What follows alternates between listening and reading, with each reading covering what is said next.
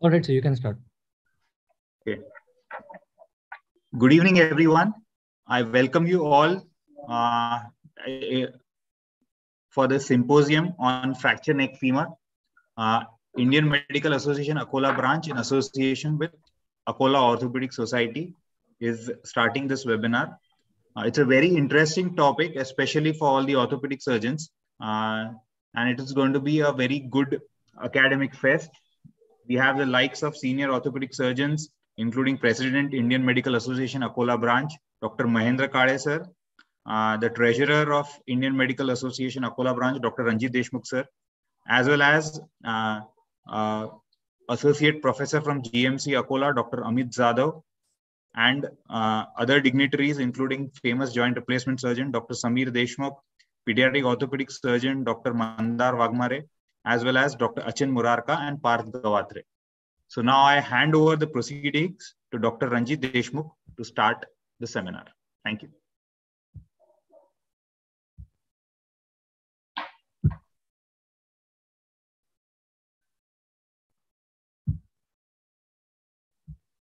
Ranjit sir, you can start.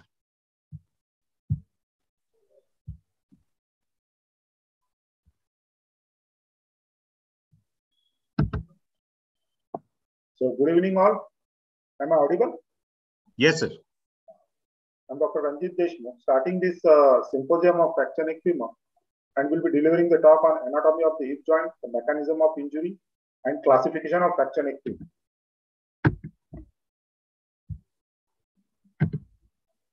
Now the anatomy of the hip joint, it comprises of two bones. So mainly the femur. Ranjit, sir, please escape from your full screen. Don't go to full screen.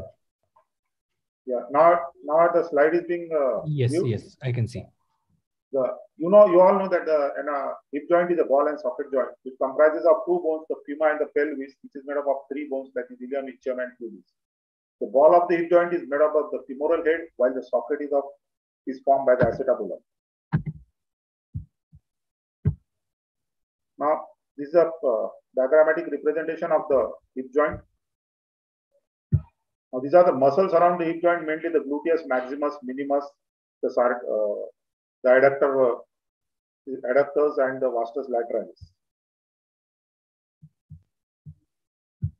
Now, you can see the cross section in the tie of the hip joint. In this A picture showing the capsule, the trabeculum, hyaline cartilage, and in this B, it is showing the ligaments of the capsule of the hip joint. Now these are the ligament. Anteriorly, this is the iliofemoral ligament and the pubofemoral ligament, and posteriorly the ischiofemoral ligament. The most important part of the anatomy of the hip joint is the blood supply of the femoral neck and head. You all know that is already a precarious blood supply. It is the blood supply is given by the medial circumflex femoral artery and the lateral circumflex femoral artery, which are the branches of deep femoral artery. The tributaries from the medial circumflex femoral artery goes to the femoral head, and the branches from the lateral circumflex supplies the neck of the femur. Another important pattern in this anatomy is the trabecular pattern of the proximal femur. There are important trabecular patterns in the proximal femur, and it occurs according to the Wolff's law in response to the bone on stress. Mainly, these are the this is a radiographic and graphical representation showing the principal compressive group, the principal tensile group, the secondary compressive group, and secondary tensile group of this trabecular pattern, and this is a Watt's diagram. On the radiographic picture of the trabecular pattern, you can see whether the bone is normal, is osteopenic or osteoporotic. A second part is the mechanism of action of how the fracture neck femur occurs. In the elderly patient, the fracture usually results from the simple fall from standing height. In severe osteoporotic patient, the fracture may also occur by just a twisting in the hip joint itself. Twisting in the hip joint, and it is in the hip itself which causes the reported fall after fracture. In typical fracture, the patient rarely have any symptoms. The patients with prenormal symptoms may have a stress fracture in the femoral neck. In the younger individual, it usually occurs with a high velocity trauma or usually high energy mechanism. Now, many factors affect this fracture. It's a muscle weakness, the impaired vision, the impaired musculature, the age. When these persons fall, now again, what is the impact? How the patient fall? What's the velocity of fall? And all these causes in the fracture. This is a typical diagrammatic representation of the fracture after the fall. How the fracture occurs after the fall. Now you can see if an extended thigh just touches the ground, it can causes either the dislocation of the hip joint or the fracture. If and there is an impact, there is a impact on the ground, the extremity gets abducted and externally rotated, causing the fracture neck femur. Again, if an adult fall, we can have variety of these fractures, including the iliac crest to the shaft of femur, but the most common is the fracture neck femur. Now, another part of this presentation was the classification of the fracture. Usually, it is grossly classified as intracapsular, extracapsular. Intracapsular, mainly the fracture of the head and neck. There are again subdivided into the subcapital fracture, transcervical fracture, and basicervical fractures. Now, the most commonly used classification in our orthopedic literature is the Gardner's classification of fracture. We divide the fracture in 4 groups based on the Gardner's classification is based on the degree of displacement, which is judged on the epiradiograph determining the relationship of the trabecular pattern in the femoral head to those in the acetabulum. The Gardner's classification has been widely used and is probably the most frequently utilized classification system in the orthopedic literature pertaining to the femoral neck. Though it has been criticized for the less number of cases in Gardner's type 2, small number of cases fulfilling the criteria of the Gardner's type 2 fracture. How it is classified? The Gardner type stage 1 is an undisplaced, incomplete, including valgus impacted fractures. Gardner type 2 are undisplaced but complete fractures. Gardner type 3 is complete fracture but incompletely displaced, and Gardner's type 4 is complete fracture and completely displaced. This another picture showing the Gardner's type 1, type 2, type 3, and type 4 fracture. Another classification which is commonly used is a Powell's classification. It is based on the plane of fracture neck femur. Now, the Powell has described the 3 separate types of fractures based on whether the plane was vertical, whether the plane was oblique or transverse. Now, it was proposed that the classification would predict, rather than the classification would be predictive of fixation of non-union, predictive of fixation failure or non-union of fracture neck femur with an increasing angle of fracture. This can be said that type 1, where the Powell's angle is less than 30 degrees, it is labeled as type 1 fracture. The Powell's angle less than between 30 to 50 degrees is labeled as type 2 fracture. The Powell's angle more than 50 degrees is type 3 fracture. Another classification is ATO classification of fracture neck femur. Now you all know that is a comprehensive classification of long bones, is an alphanumeric system based on the bone, the location of the fracture, and the fracture morphology. Now, the femoral neck fracture is all designated as 3-1B. Now, the subcapital fractures also can be classified as valgus impacted, non-displaced, and displaced, and these basicervical fractures. Thank you all for my just brief introduction to the anatomy of hip and classification of fracture neck femur. Now I hand over the mic to Dr. Parth Gawatre, who will be giving his talk on pre-operative evaluation. Thank you.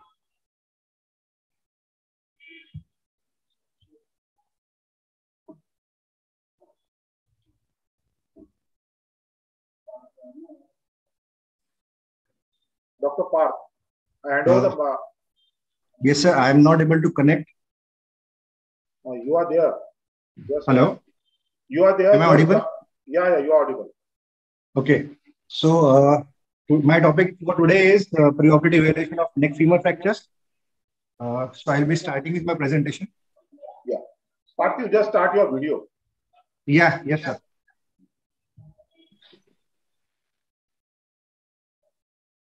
So there is slight glitch there in connection.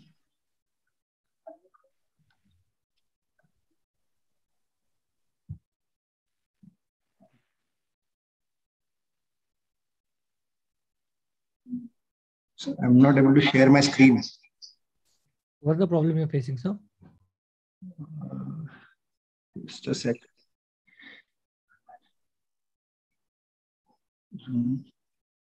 My Zoom window is not opening.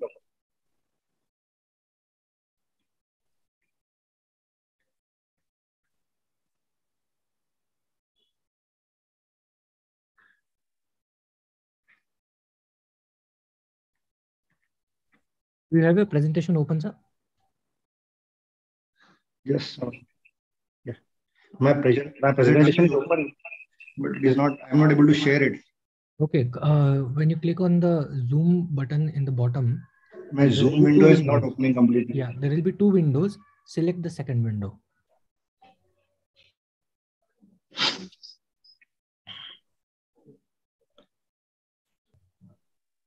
I cannot see the share my screen option only. There's a green button, sir, which says share screen at the bottom.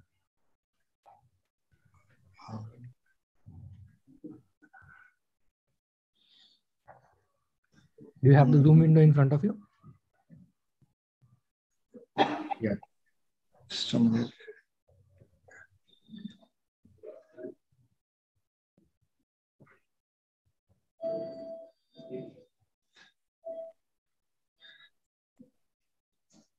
Yes, we can see your screen, sir. Yeah. Sorry for the delay. So basically, I'll be starting with my presentation. It is on preoperative evaluation of neck femur fractures. So the objective of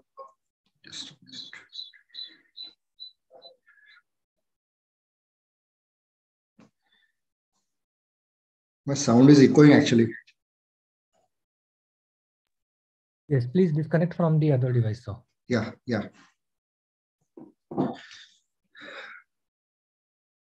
So the objective of a preoperative evaluation is to evaluate the general condition of patient, the medical comorbidities and hemodynamic status.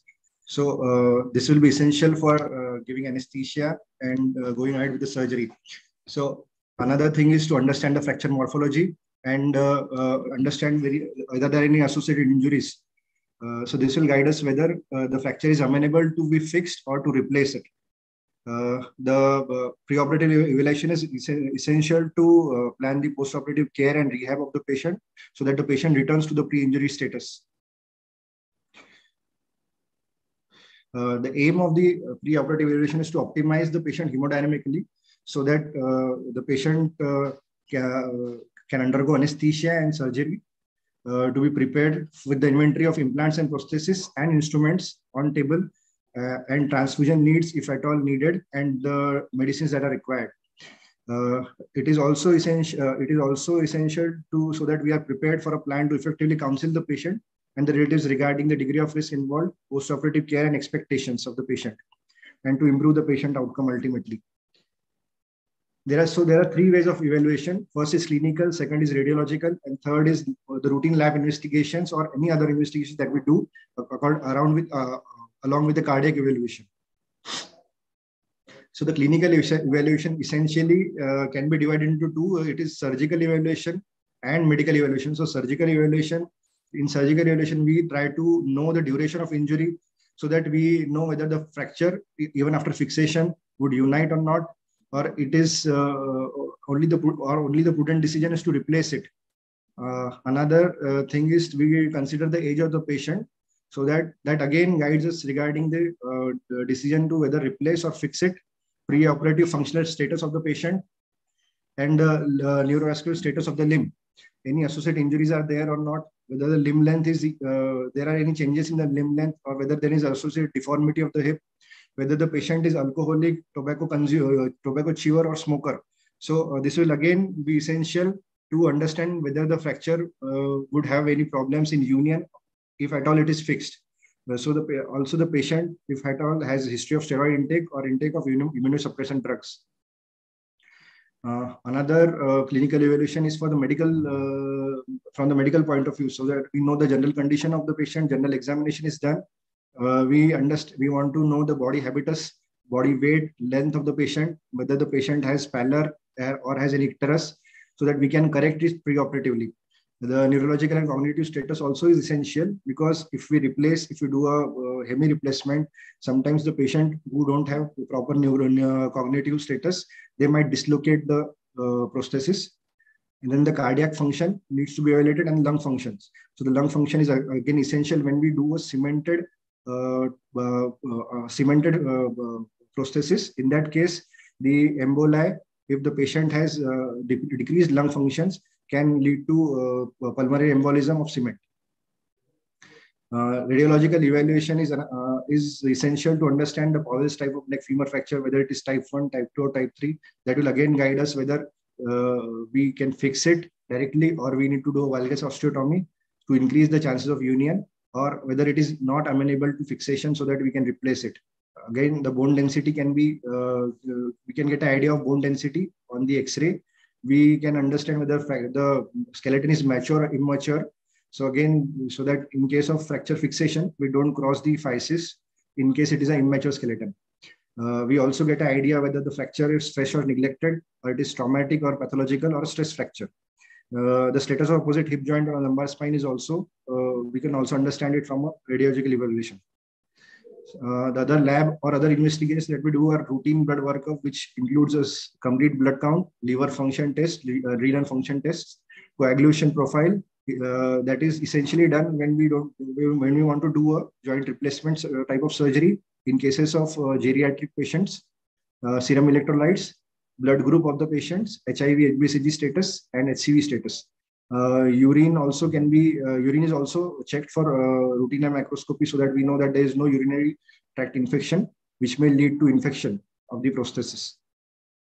Additional investigation that can be done in case of pathological fractures are serum vitamin D3 levels can be checked, PTH levels can be checked, calcium levels, alkaline phosphatase, serum LDH.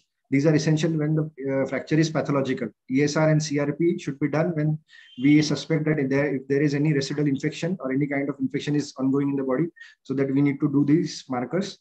Then chest X-ray again for understanding the pulmonary condition of the patient. HRCT chest in the times of COVID now has become essential in most of the cases if the patient is symptomatic, and pulmonary function test to understand the vital capacity of the patient, so that in case we do a cemented prosthesis, in that we are prepared for the eventualities. And ECG and 2D echo in case for the cardiac evaluation, so that we know the cardiac status of the patient. Thank you. So now I would like to invite Dr. Amit sir for his talk.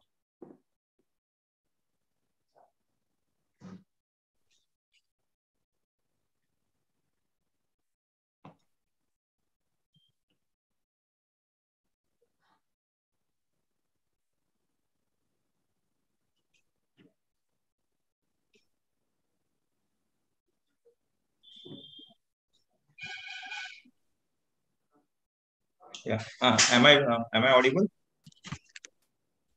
Yes, sir. Yeah. Thank you, Parth, for inviting me and for covering the preoperative evaluation in quite a detail. So, coming to treatment of fracture neck femur, I am going to cover this topic in 2 different lectures. Treatment options are for any fracture are conservative and operative. First is conservative. Is there any role of conservative treatment in fracture neck femur? The answer to this question is yes. It is a treatment in occult fractures, undisplaced valgus impacted fracture in a medically unfit patient. But having said that, there is a 19 to 46% risk of displacement, which is quite significant. And non-union is also twice as common as compared to operatively treated patients. So coming to operative treatment, what is the rationale behind the operative treatment? This fractured neck femur is a biological problem. Blood supply is the key. There is a kinking of vessels before reduction, but it is reversible after reduction. Capsular tamponade is also reversible. Only thing in our hand is the mechanical stability. So what is the timing of surgery? So it has been proved by many studies that whether you operate within 6 hours or whether you operate after 24 hours or after 48 hours, the final or long-term results are same. So one thing is clear, that it is not an orthopedic emergency. So when should it be operated? It should be operated as early as possible once all factors like surgeon, OT related, implant related, patient's fitness and anesthesia related, all factors are favorable for surgery. If needed, open surgery. So what are the operative options? Operative option can be a closed reduction internal fixation, or it can be open reduction internal fixation. So what are the closed reduction methods? There are various closed reduction methods described in literature, like Whitman's method, Mazzey's method, McAleony's method, Dairley's method, Wellmerling's method. These are the closed reduction methods with hip-in extension, while Leadbetter method, Smith-Peterson method, and Flynn method, these are the closed reduction methods with hip-in flexion. We will discuss few of them.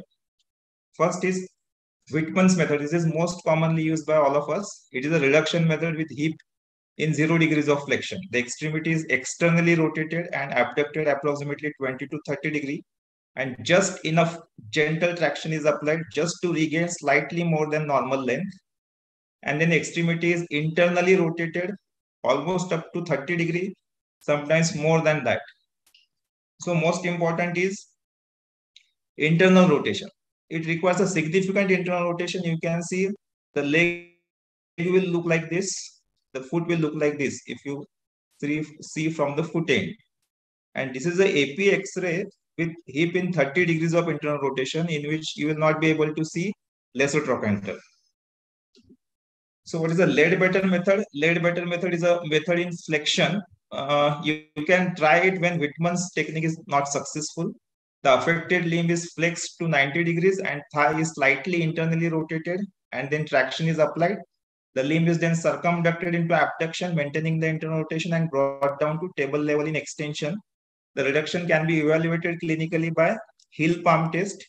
If the surgeon can hold the heel of the patient without any external rotation, that means it is anatomically reduced. One most important disadvantage of this method is, while doing flexion and circumduction, you can break the spikes of the fracture fragments. If the spikes are broken, then it is very, very difficult to get anatomical reduction.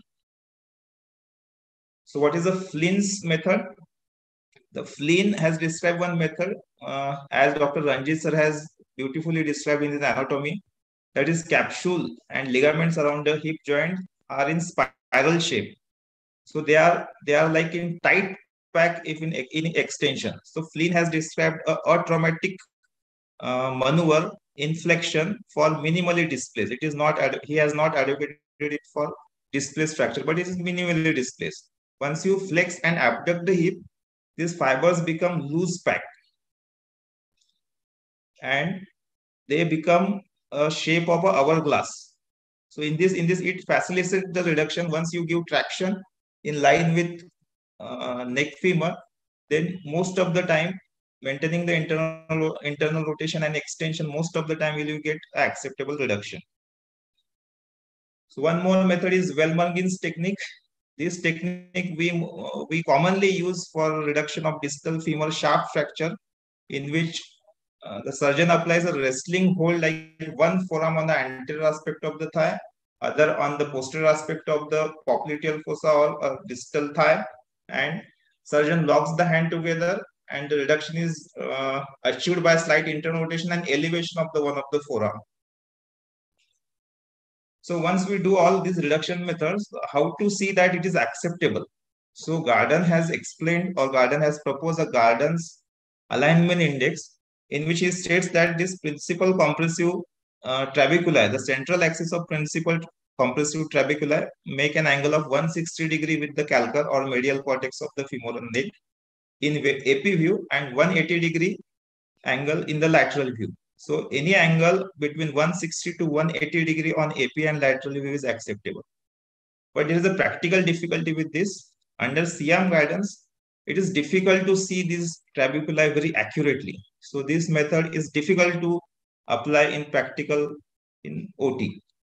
So what is the Lowell's S-curve? Lowell's has proposed once you get a cortical anatomical reduction, you will see, or you will be able to see, shallow S curve on one side and a reverse S on the other side in both AP and lateral. Well, if there is no anatomical reduction, the S becomes flat and it becomes C on one side, and other side there is a sharp apex. So this is not acceptable. So even after doing many reduction maneuvers like Leadbetter, Whitman's, and if you are not happy with the reduction, so what are the intraoperative reduction maneuvers to fine tune the final reduction? This is a valgus reduction. This usually happens when our assistant gives excessive traction. Once you get this, it is difficult to reduce. Many times it may require open reduction. So in such cases, you can put a 2.5 or 3 mm K wire directly into the head to derotate it to the varus. You can put percutaneously a bone hook into the greater trochanter to pull it laterally, or you can put one towel or sheet to pull it laterally, or you can put a shank screw in the distal fragment in proximal femur to pull it laterally, and you might get away with a good reduction, acceptable reduction. Again, K-wires used directly into the head to fine-tune your reduction. Many times there is a posterior sag because of the weight of the thigh, in which you can pull it anteriorly with the help of a towel or a sheet. So in the end, what are the general reduction principles? Most important is your reduction has to be very gentle. A valgus reduction is preferable because it is inherently more stable. A varus reduction has higher risk of fixation failure. 20 degrees of varus reduction is associated with 55% of risk of failure. A posterior angulation should be less than 20 degrees. Nowadays, it is said that it should be less than 15 degrees. The risk of avascular necrosis is lowest with anatomic reduction. Either varus or valgus increases the risk of AVN. Thank you. I invite Dr. Achin Murarka for his talk. Thank you, sir, for such an enlightening talk. It was a good lecture regarding the maneuvers. Once we fail to close it, reduce, so how to approach the neck of the femur is my talk. So there are two ways to do it. First one is the anterolateral approach and second is the anterior approach. So let's start with the anterolateral approach. The interval is between glutea and tensor fascial lata. It is a limited access to the hip joint along with the lateral proximal femur. Well-positioned retractors and adequate soft tissue releases is important. What are the difficulties encountered? If the extremity is kept in extended position in traction, the exposure to the femoral neck through the anterior capsule can be extremely difficult because of tightness of anterior and the anterolateral thigh and hip muscles in this position. The femoral head is largely covered and within the acetabulum is difficult to manipulate, and the fracture is not easily aligned even with it exposed and visible. So let's start with the incision. The incision should extend 7 to 10 centimeters proximally of the greater trochanter, and it should be slightly curved anteriorly, and similarly 7 to 10 centimeters distally over the femur. Once the skin and subcutaneous tissue is separated, we have the tensor fascial lata visible to us, which should be cut along the posterior border. Now, once the tensor fascial lata is retracted with the help of retractors. We can see the greater trochanter, the gluteus medius muscle, and the vastus lateralis distally. So now here we have to develop a plane between the gluteus medius and the tensor fasciae lata muscle. So this should be done by blunt dissection. Care here should be taken. There are certain vessels present at this juncture which should be properly ligated. So once you develop the plane between the gluteus medius and the tensor fasciae lata muscles, slowly the hip capsule will be exposed. But to aid in exposure, we have to place a retractor anteriorly over the head, and this here care is to be taken not to injure the superior gluteal nerve.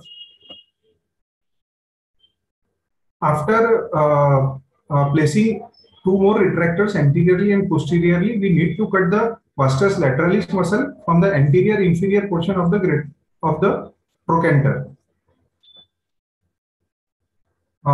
As soon as we do this, the complete hip capsule will be exposed. We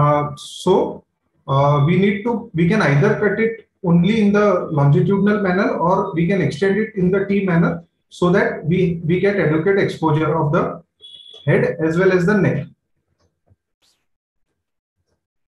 So once this is opened, two retraction sutures should be applied anteriorly and posteriorly, which aids in proper exposure. Here, the lateral traction and repositioning of the leg can improve the visualization. Once the fracture is exposed, then it should be reduced anatomically under vision and C-arm.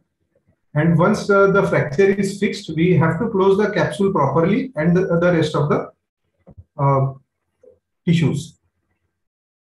Now coming to the anterior approach, it is also called as iliofemoral or Smith-Peterson approach. The anterior approach provides the most direct access to the anterior aspect of the hip. In this approach, we need a separate percutaneous incision for screw placement or a separate lateral incision for sliding hip screw.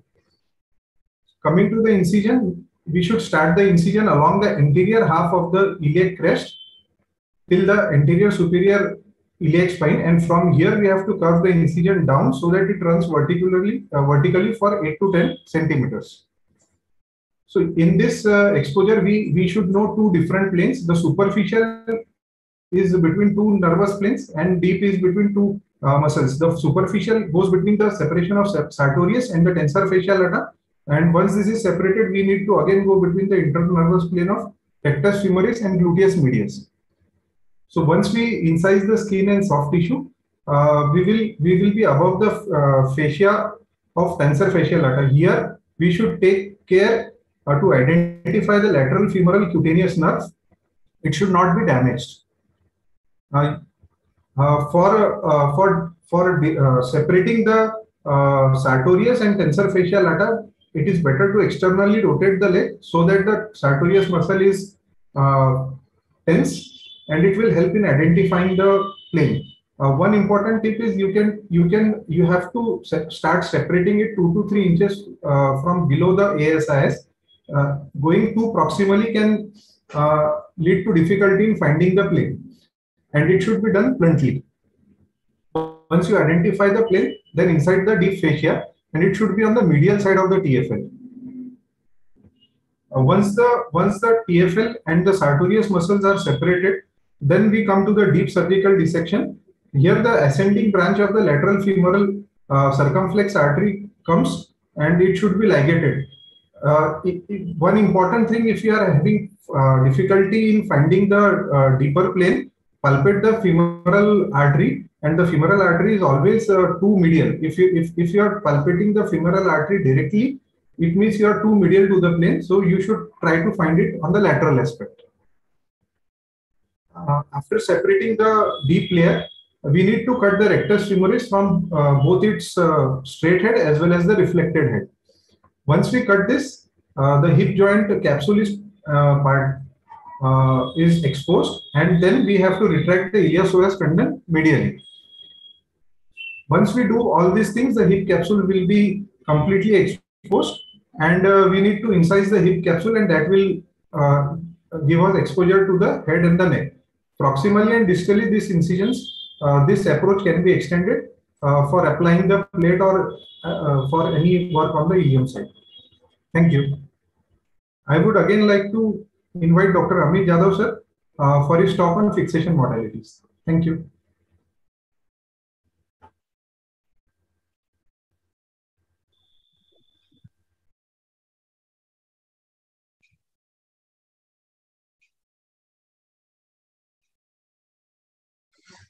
Thank you, Achin. Let's come to fixation modalities for fracture neck femur. You know, these are all the controversial issues going in the India and worldwide. I think we can add one more to this, is fracture neck femur. Why? Because everything about fracture neck femur is controversial.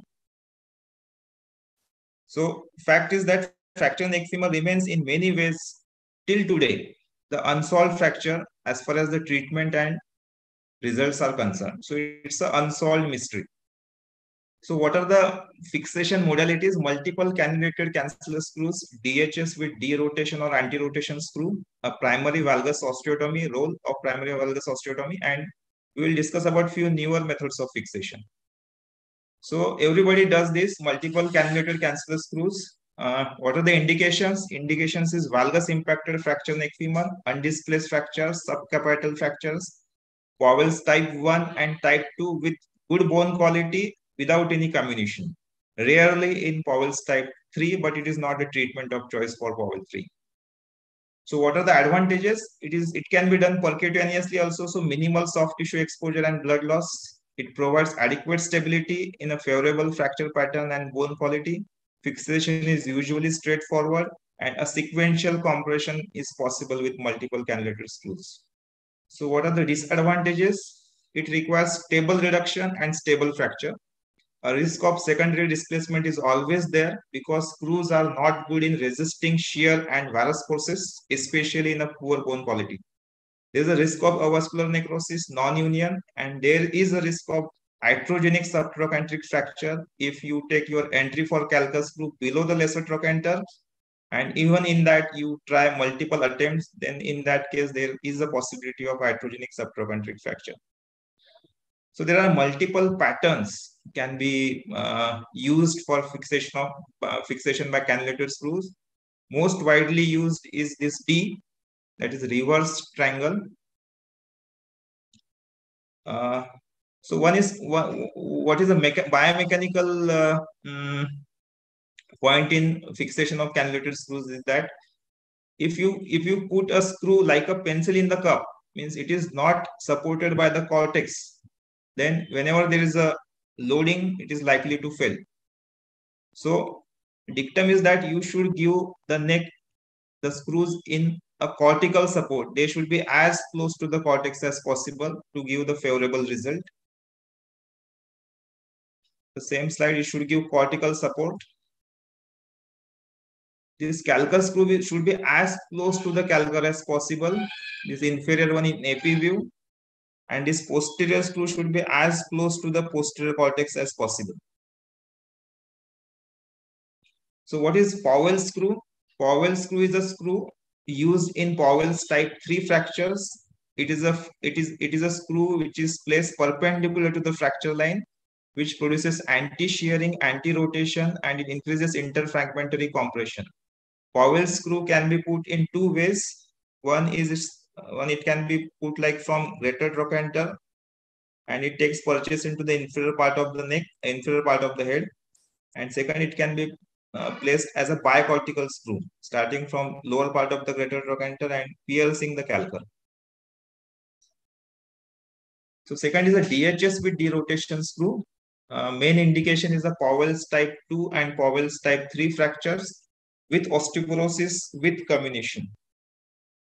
So what are the advantages? It's an angle stable implant, biomechanically proved little superior over the multiple screws, but not functionally.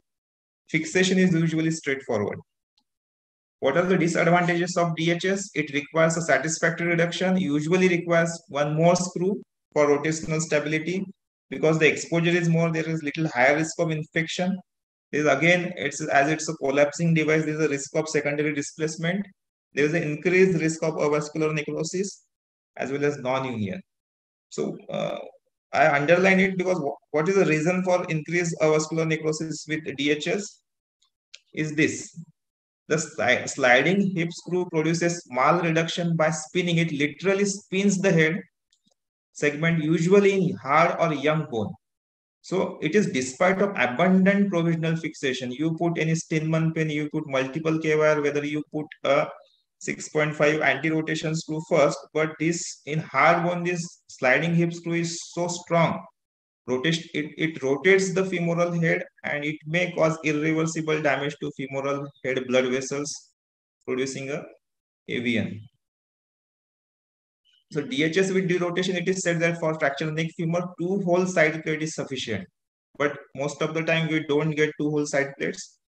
4-hole side plate can make a future THR difficult because lengthwise a regular stem may not be sufficient. We may have to use revision stems if at all future THR is needed.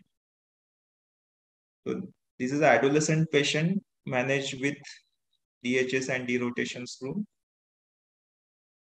DHS can be done as a keyhole surgery with minimal exposure, like 3 to 4 centimeter incision is sufficient for doing keyhole DHS. This case is done by keyhole DHS. This was a very tricky case, was having hip ankylosis on the opposite side. So this was very, very tricky to give position, traction, and multiple problems. One more case managed with DHS and derotation screw. Coming to role of primary valgus osteotomy, what is the indication for primary valgus osteotomy to me is a delayed presented neck femur fracture with high Powell's angle is one indication. Powell's type 3 fracture with osteoporosis is second indication. Mainly valgus osteotomy is reserved for non-union neck femur fractures. What are the advantages of valgus osteotomy? You can convert a Powell's type 3 fracture to type 2 and type 2 to type 1. By converting it, the shearing forces are converted into compressive forces, which facilitates the union. The main disadvantage is it makes future THR difficult, but THR is still possible in such cases also. So in short, this is a primary valgus osteotomy. This was a 35-year-old female patient presented after 1 month of trauma because of some economic concerns. So first, the reduction was achieved by close reduction methods. DHS, the derotation guide wire and a guide wire for Richard screw was placed as perpendicular to fracture line as possible. First, the derotation screw was put. Then the DHS Richard screw was put. Then at the level of lesser trochanter, a pre-planned lateral wedge was calculated and it was resected. And then it was fixed with a 5-hole side plate. So multiple CC screws and DHS with derotation screw, they can produce an uncontrolled collapse. Means they are collapsible devices, but their collapse is not controllable. So uncontrolled collapse will lead to neck and limb length shortening. Because of neck shortening, there will be reduced abductor lever arm, which will produce lurch and easy fatigability into the patients. So functionally, these patients have poor outcome even after union. So this leads to we have to think on newer things. So what is this? Is BDSF. This is biplane double supported device. It was devised by Filipov. What is the principle? They say that it offers better stability in that 2 screws are buttressing the calcar. A distal screw, which is very long, usually it is required, is more than 100 millimeters. You have to specially order it. Distal screw placed at a steeper angle and is supported on large area along the distal and posterior cortex of femoral neck following its spiral anterior groove. So they say this BDSF achieves the strongest possible fixation construct, which can allow an immediate full weight bearing. So these many centers have started doing this. Long-term data is yet to come, but we are waiting for the long-term data. And many centers are suggesting very good favorable outcomes with this. So DPU Synthesis has come with its femoral neck system, in which there is one, this is a pick, and this is a derotation screw in different angle. This they say will provide a superior rotational stability, 40% more than DHS and 150% more rotational stability as compared to cannulated screws. So this is Smith and Nephew Conquest femoral neck system. There is a spring which spring loading provides continuous compression at the fracture site even post-operatively. These are locked screws, so they will avoid excessive collapse, but these springs will allow controlled collapse post-operative also. So it may reduce further complications. One is the Targon FN femoral neck telescopic telescrews by Oscular. They say that it provides a controlled collapse and similar principle, more stable, more rotationally stable, avoids, but still long-term results are awaited. So our own Dr. GSK sir has modified our own DHS by putting one hole and one screw just below the top screw, so that there is just hardly a 1 millimeter or 2 millimeter gap is there between this is top nut and the screw. So this will just allow 1 or 2 millimeter excessive collapse, and this will avoid excessive shortening of the neck. So furthermore, he has modified DHS into a LHS. So what he has done, he has converted a regular top nut into a locking nut. So first you put a regular top nut and you compress it and you replace with a locking nut so that it will not further collapse. So in the end, as mystery still remains unsolved, let's hope that our search for final ultimate implant of choice for fixation of neck femur fracture, which is affordable and easily available, would end soon. Thank you. I would invite Dr. Samir Deshmukh for his talk. Thank you.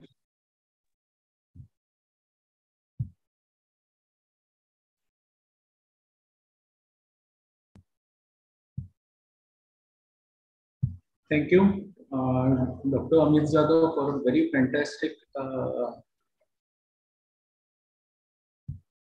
fantastic presentation and fixations. So today my topic is on replacement options in intracapsular neck fractures. Actually, the main indication for replacement, this is all well covered by the earlier participant, the blood supply of the femoral head. It is the blood supply that gets hampered when there is a subcapital fracture, which further leads to a vascular necrosis of the femoral head, commonly seen in older age groups. So this is the main mechanism. The traumatic disruption of the blood supply leads to an intracapsular hematoma, and that causes a tamponade effect, which further decreases the blood supply to the femoral head and causing a vascular necrosis. So replacements is usually for an older age group which have a compromised blood supply. There is a doubtful fracture healing always. The bone stock is very poor for the implant fixation. So the consideration for a replacement as an initial or first surgery is considered in these cases. Also, it can also be considered in failures of fixations and non-implant. There was a study done where it showed that the hemiarthroplasty is associated with a very better functional outcome than the internal fixation in the treatment of a displaced fractures of femoral neck in elderly patients. So there are various modalities of replacements available. One is hemiarthroplasty, only replacing the femoral head. The implants are non-modular designs, commonly known as an Austin-Moore prosthesis, and the other is the Thomas prosthesis. The others are the modular designs, which are bipolars and unipolars. The Moore's prosthesis, actually, it is very cost-effective. It takes very less amount of operative time, but the most disadvantage is poor fracture fixations. It is poor fixations and usually leads to an acetabular erosions, which further leads to protrusia. Thompson's prosthesis also the same thing. So all this, both the prostheses are reserved for a very limited and non-ambulatory and very low demand patients. Modular arthroplasty is the choice should be given for all the patients with older age groups of 60 years and above. We have to adjust the medial offsets. the limb lengthening is answered, and the patient can move right from the second day. So the advantage is the same thing, and it can easily be converted to THR, that is total hip replacement. Total hip replacement is reserved for all those patients with a fracture neck femur, which are above the age of 60s, and they are highly active. There was a study which also showed that the total hip replacement is the treatment of choice for femoral neck fractures in a patient older than 60 years. And arthroplasty should be implanted in patients with limited life expectancy, having cancers or other medical problems of bone issues. There was also a study that hemiarthroplasty should be done as a primary surgery in all the cases, elderly cases, elderly patients above 60 years as a primary treatment. So these are the arthroplasty options for the femoral neck fractures. Usually all these prostheses, we use a cement interface. It gives good stability, but also on the other hand, it increases the anesthetic risk. So various surgical approaches can be used. This is anterior, anterolateral, posterolateral, lateral, posterior, medial, already been described earlier. There are some complications with all the replacement surgeries, implant loosening, implant breakage, patient may fall again, there is a periostetic fractures, dislocation, and may lead to PVT also.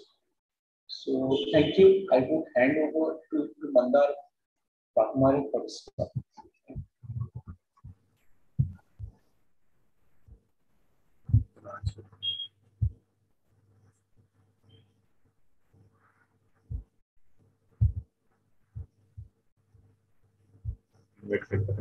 Hello, am I audible? Yeah. Able to see full screen? Yes. Okay. Hello, everyone. Good evening. I'm sharing my topic, pediatric femur neck fracture. So first, start with the introduction. It's a rare fracture. Sorry.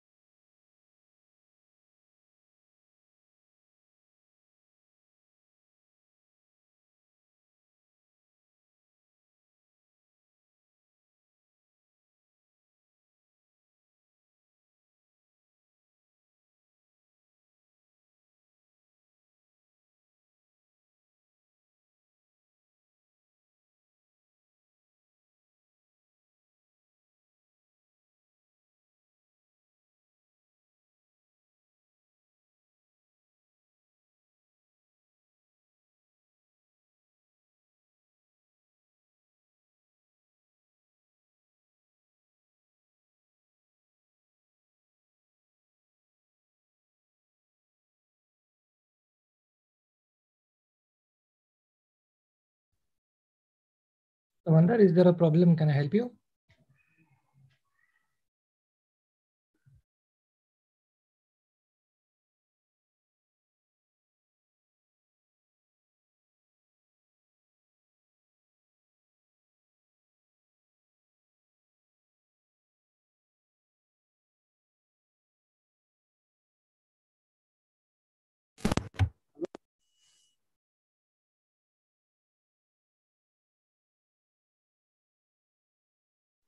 Dr. Mandar, is there a problem? Dr. Mandar, is there a problem? Can I help you?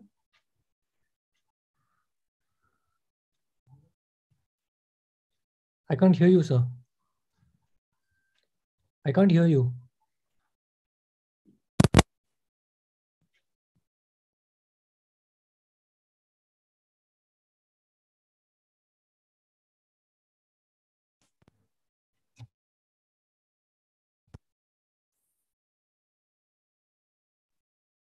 We can't hear you, sir.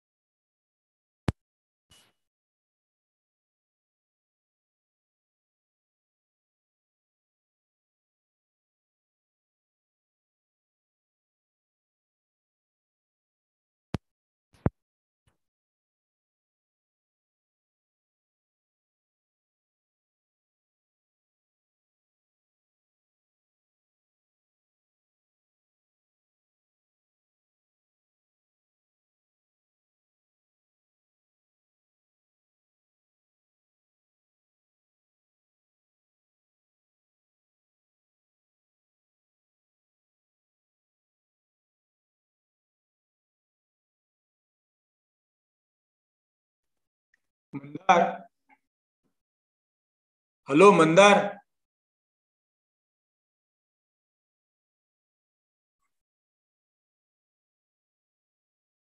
Hello. Can't hear you, Mandar, sir. हाँ, We can't hear Mandar, sir. अच्छा अच्छा। Samir, sir, if you can unmute and pass on the, sorry, Deshmukh, sir, who is beside Mandar, sir. If you can pass on your headphones to him and unmute.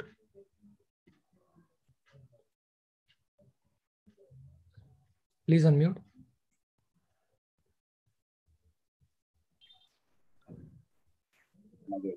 Hello? I can hear you, sir. Yeah. Are you able to see my screen, sir? Yes. Yes. Okay. Is it full screen? No. Okay. Can I start now? Yes.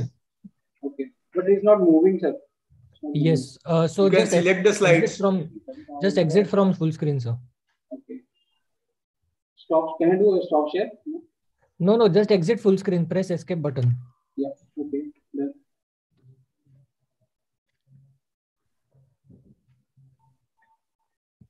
Then, sir, now? Now you can see, but then the slides aren't moving.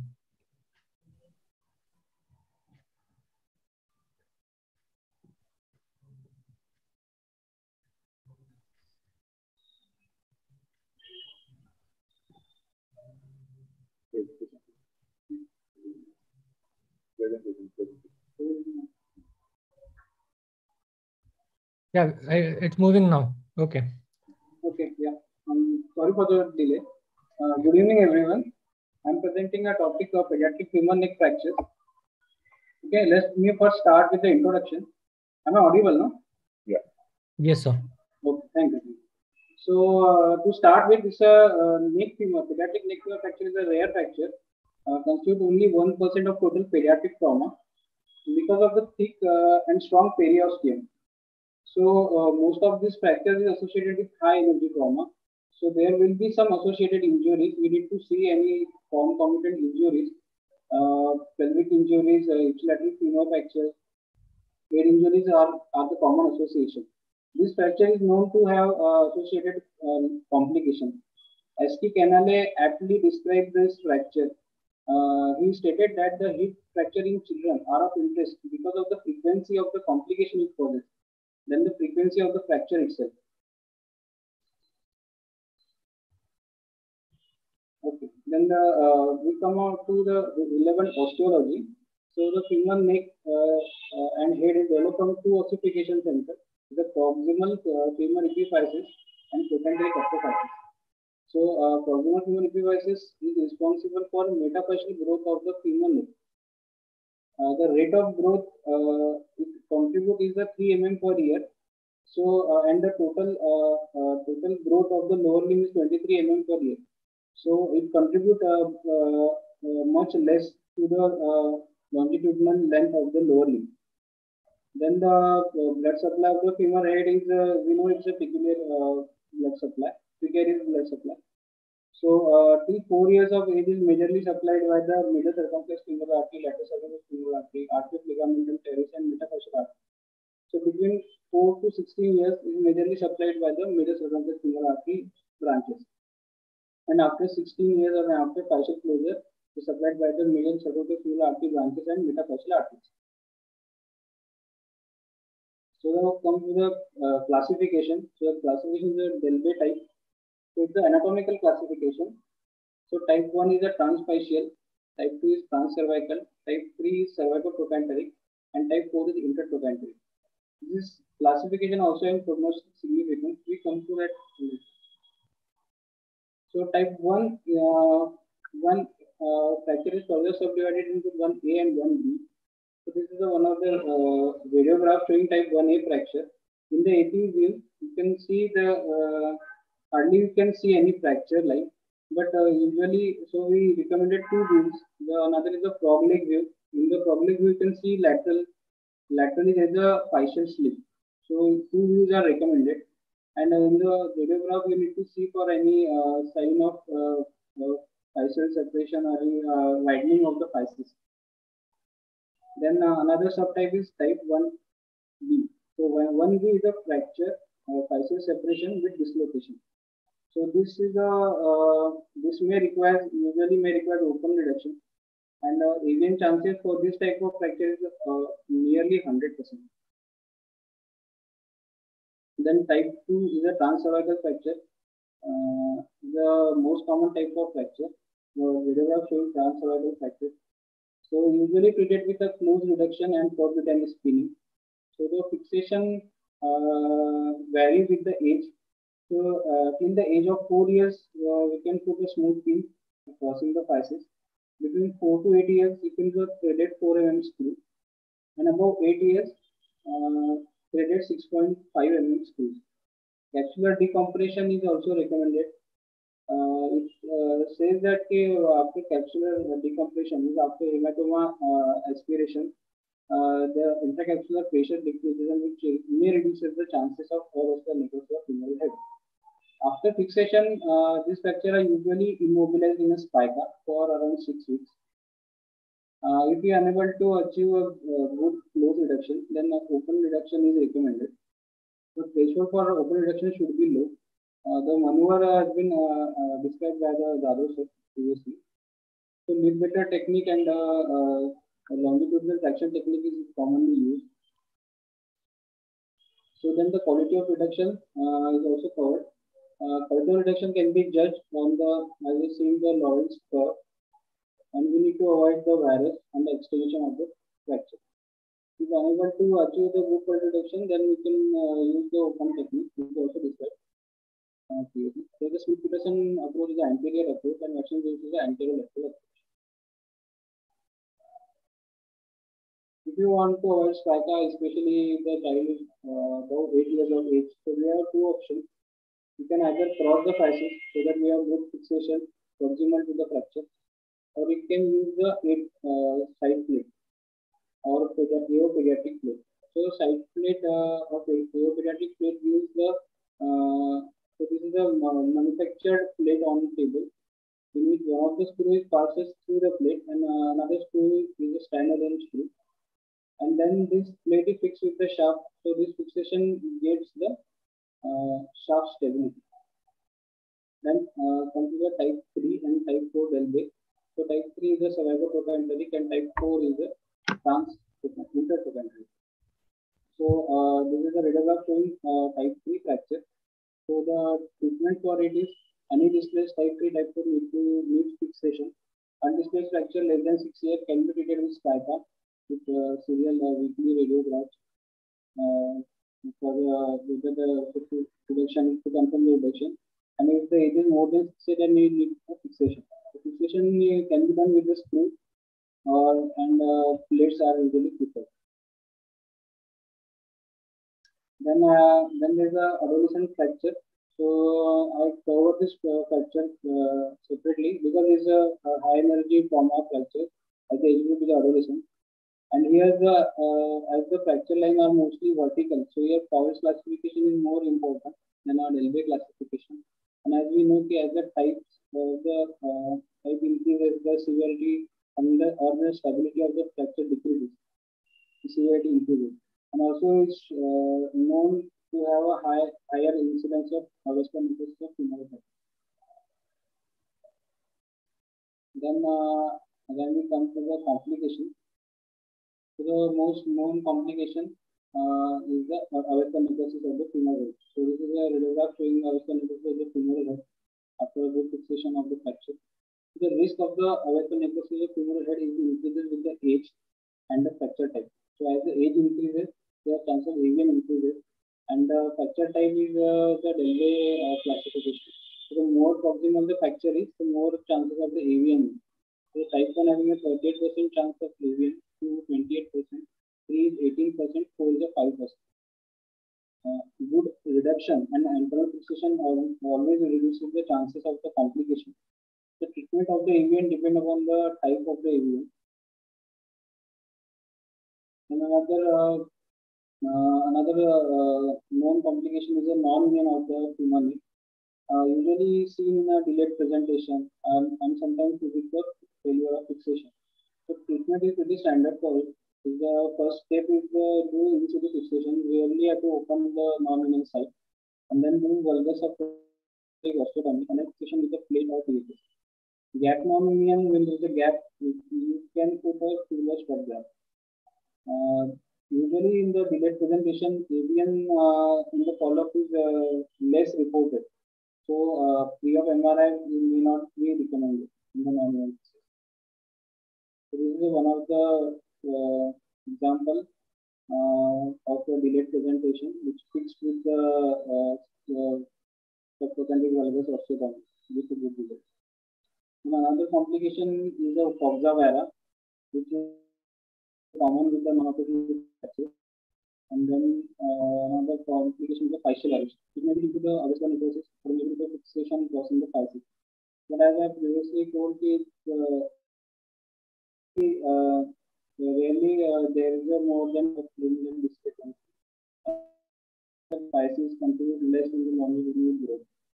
Then another complication is limb discrepancy, which may be significant combined avian and fascial arrest. And then another bad complication is the thrombolysis. So to conclude, pediatric neck femur fracture needs urgent treatment. So no emergency, but you need to do an urgency. Absolute reduction and stable fixation is must. Post fixation, you need to immobilize the fracture further. High suspicion in infant and patient with concomitant injury may lead to the even missed injury. And the family about the long follow-up and also on the However, necrosis of the femur that risk initially and throughout the follow-up. Thank you.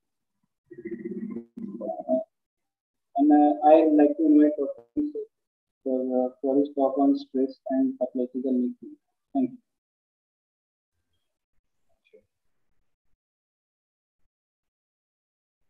Yeah, thank you, Mandar.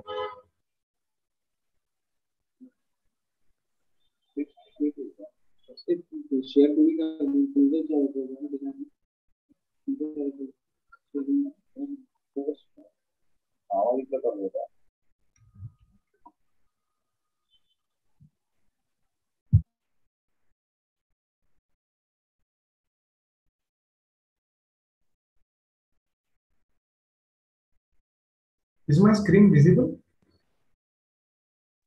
Not yet, Achin. Not yet. Mandar तू तुझं screen sharing बंद केलं का?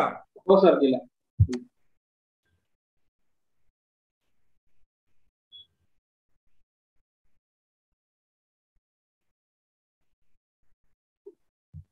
Achin, we cannot see your screen. Can you please share it?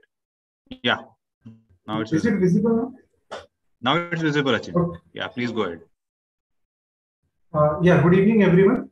My second talk is on stress and pathological fracture of neck of femur. So let us start with stress fractures first.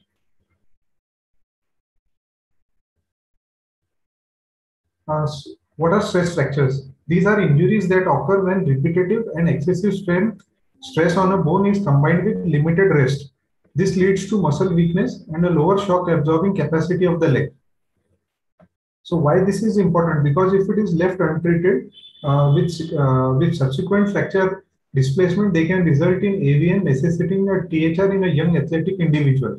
Secondly, around 50% of all athletes who suffer these injuries fail to return to previous sporting levels, with rate as high as 60% in those who suffer a displaced fracture. So early detection and management of undisplaced stress fractures has been associated with return rates as high as 100% to previous functional capacity, with rate as low as 0% for both development of AVN and need of delayed surgical intervention.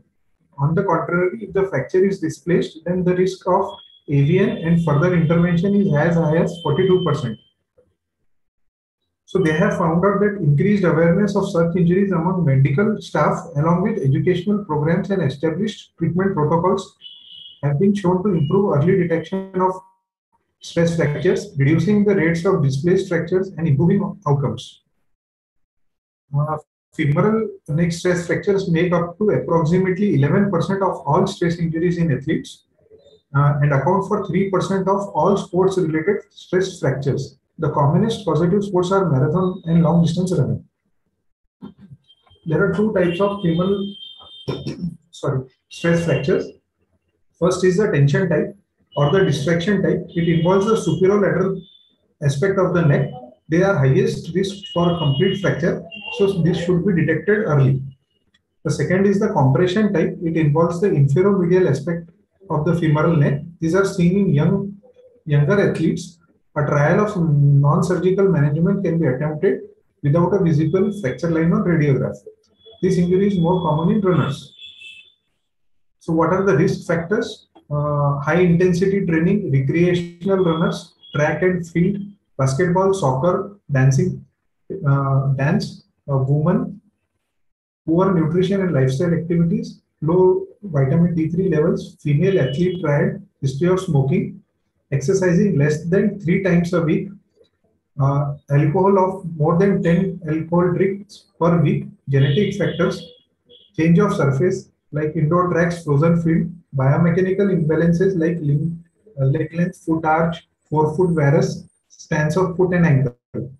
To make a point, body mass index was not observed as a risk factor. So what is female athlete triad? It consists of amenorrhea, eating disorder and osteoporosis. So it must be considered in any female athlete with stress fractures.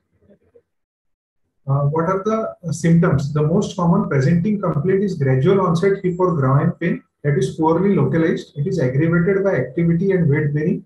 Ceases with rest. The pain is most often cited at anterior groin region. However, this can be located at the thigh or gluteal region and can radiate to the knee. Patient often note a recent increase in intensity or duration of exercise, such as preparation for a marathon or a sports event. Typically, the pain is initially noted late in the activity and then increases in intensity with prolonged participation in exercise, often limiting or prohibiting further activities. This is regularly associated with antalgic gait. Eventually, the pain is noted at rest and at night, so it progresses gradually.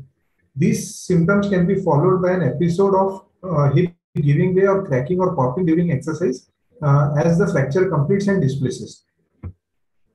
So signs can be non-specific. The most consistent finding are the pain at the extremes of hip range of movement, particularly with internal rotation, tenderness over anterior aspect of the thigh.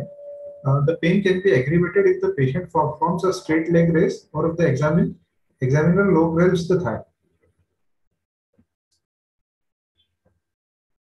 So muscle strain, particularly quadriceps and iliopsoas tendinopathy, are the differential diagnosis.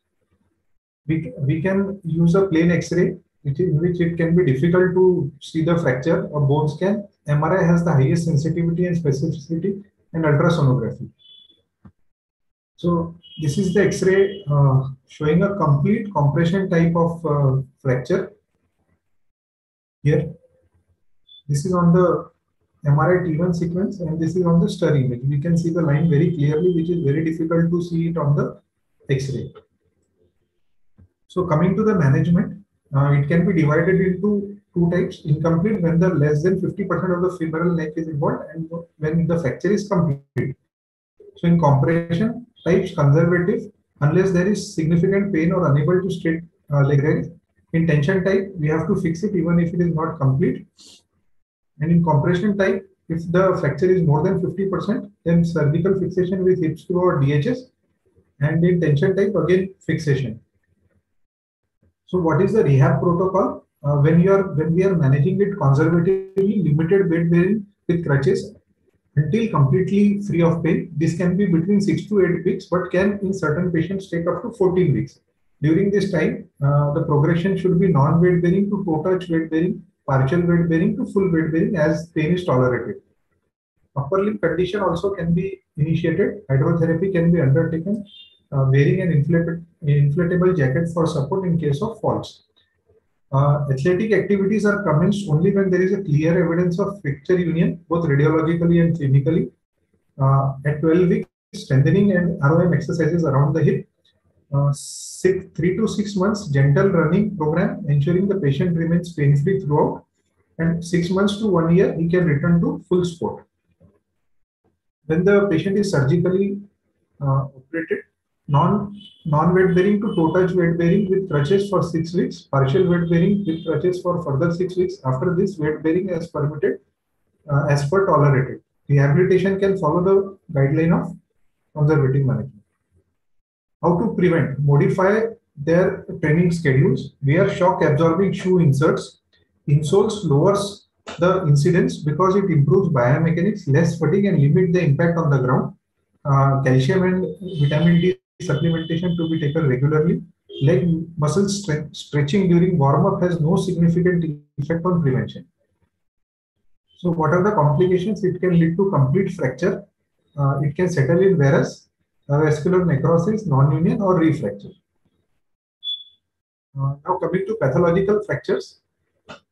Pathological fractures, they present differently in children and adults. So coming to children, these are very rare. Until now, all reported cases have been isolated cases or a small series or case reports in series of adult pathologic hip fractures.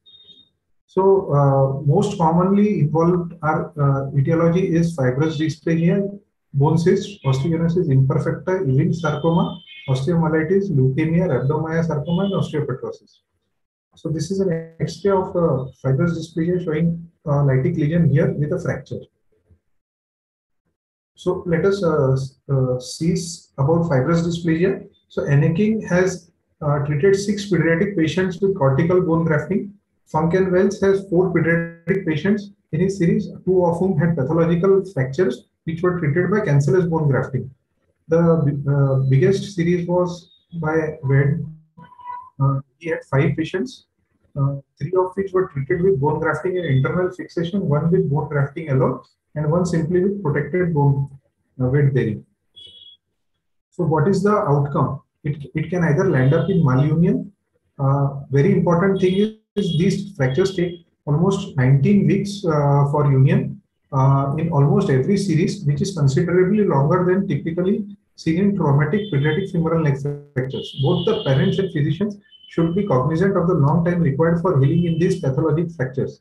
Most of the complications, which consisted around 40%, were minor, but still the most important was limb length discrepancies. Parents should also be made aware of this risk before initiation of the treatment. Coming to adults, pathological fractures can be caused by any bone lesion which can be benign, primary malignant, or metastatic. But metastatic bone tumors and multiple myeloma are the most common. Primary malignancies from breast, thyroid, kidney, and lung, prostate can go to bone. So when it comes to bone, the vertebral column is the most commonly affected by bony metastasis. But when it is in the appendicular skeleton, proximal femur is the most common site. The strong deforming forces across the hip joint disproportionately predisposes the proximal femur to pathological fractures. In the hip, 50% are located in the neck, 20% in the intertrochanteric area, and remaining 30% are in the rest of the femur. So there is a long list of differential diagnosis.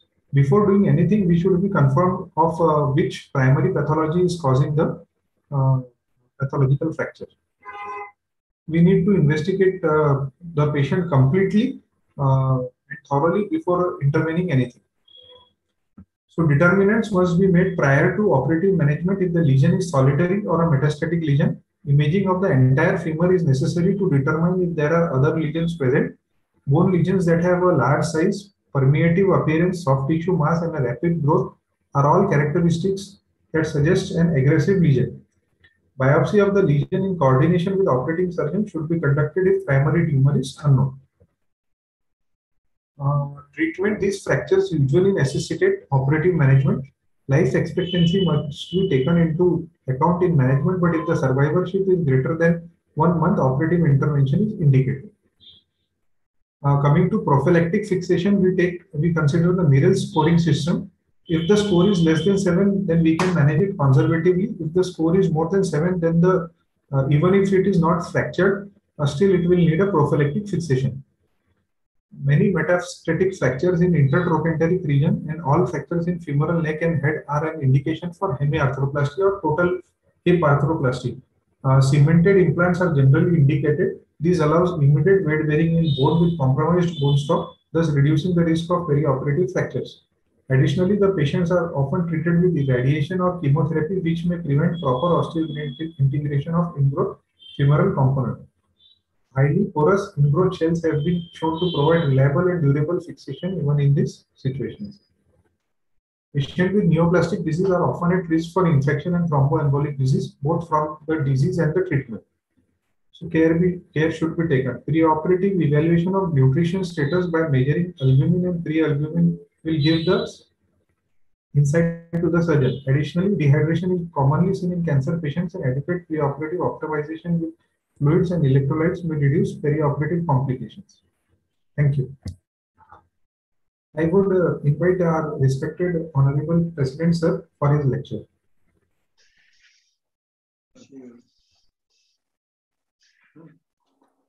Achin. Sir.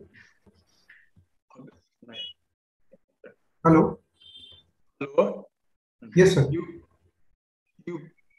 stop sharing screen? Yes, sir.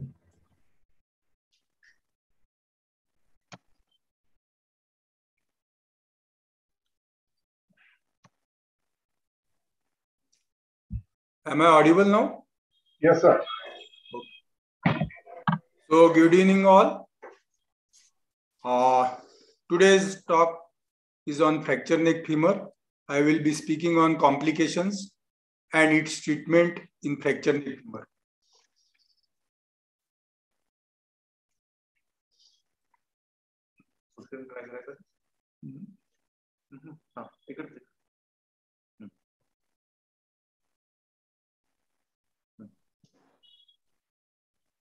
So complication in fracture neck femur, they are systemic complication and local complication. Systemic complication, deep vein thrombosis, pulmonary embolism, pneumonia and related problem.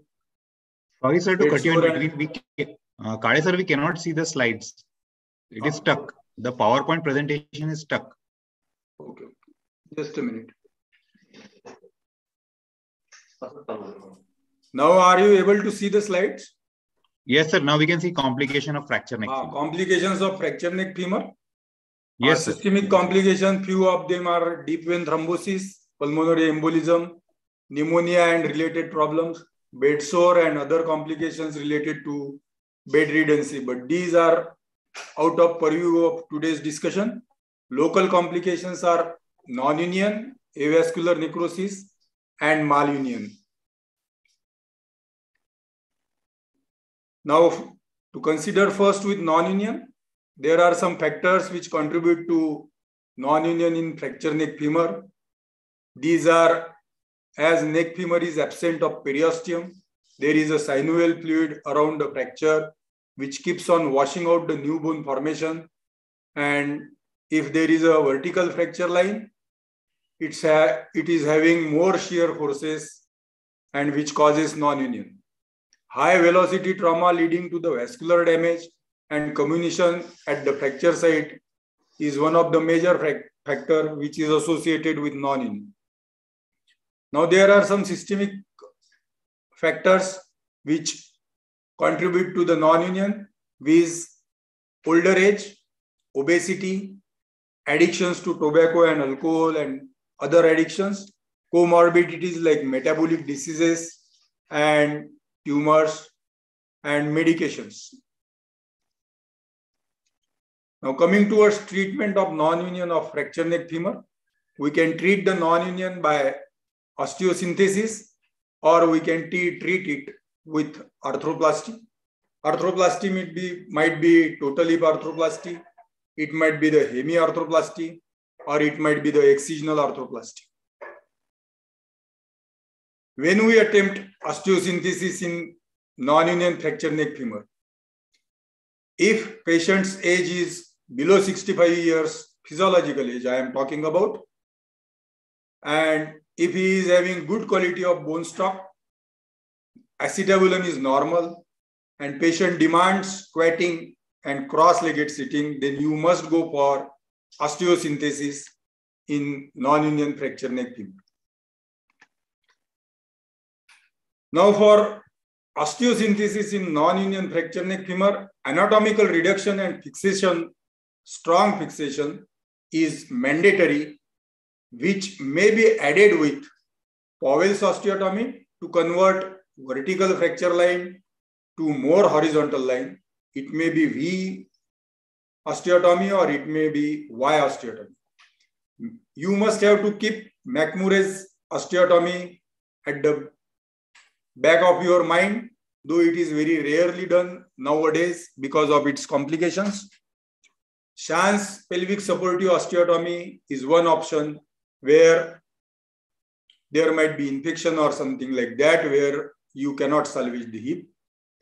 Then there are some bone grafting procedures which are described in treatment of osteosynthesis of neck femur, in addition to anatomic reduction and fixation. These might be the free fibula graft,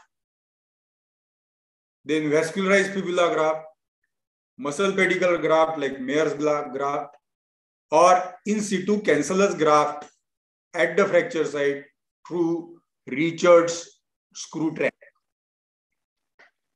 Powell osteotomy is one of the most popular method nowadays for treating non-union of fracture neck femur. It has few advantages because it converts the vertical fracture line to more horizontal fracture line. It corrects coxa vara. It gives distal migration of greater trochanter and hence achieves abductor length. It avoids medial migration of the distal fragment and associated complications like genu valgum and ONE. It causes ability to squat and sit cross-legged. And union rate of non-union after Powell's osteotomy is documented up to 92%, which is very high for non-union neck femur. It may be V-shaped osteotomy or it may be Y-shaped osteotomy. You can see that here the wedge is lateral base, wedge is removed with its apex on the cortex, medial cortex at the level of lesser trochanter.